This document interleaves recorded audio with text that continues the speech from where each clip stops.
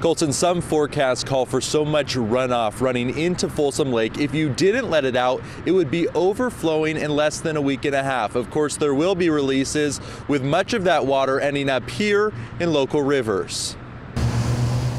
As this March rainmaker moves into Northern California, much of the runoff is heading into Folsom Lake. We have to be cautious whenever we're operating the dam and make sure that we've got enough space in there in case we see a string of storms come through like it looks like we're forecasted to get over the next week. The lake currently holds 610,000 acre-feet of water with a max capacity of 977,000. Shane Hunt is with the Bureau of Reclamation, which manages Folsom Dam. He says much more water is expected. The inflow projections for the next 10 days vary between about 180,000 and over 500,000. If the forecast plays out as the scenarios are showing right now, will be significant increases. Preparations are already underway for major releases. Where's the lighter? One group much less prepared, Troop 444, Boy Scouts camping next to Folsom Lake. We didn't get out the last couple months because it was raining, and I just said, hey, we're going rain or shine. Sometimes the simplest food is the best. There's no shine here, but even in the rain, it's hard to complain when there's a campfire and hot dogs involved. We're making it fun and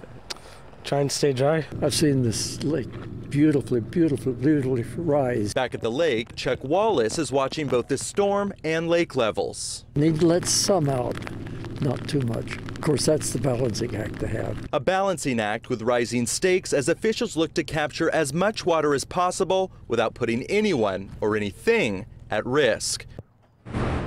Now, I'm told that by the beginning of next week, it's very likely that the floodgates at Folsom Dam will be open. If that's the case, it'll be the first time in more than 5 years, and there will be a whole lot of water here downstream. Live in Sacramento, I'm Tom Miller, KCRA 3 News. Yeah, that will be quite a sight. Can't wait to show people what that looks like. Tom, thanks.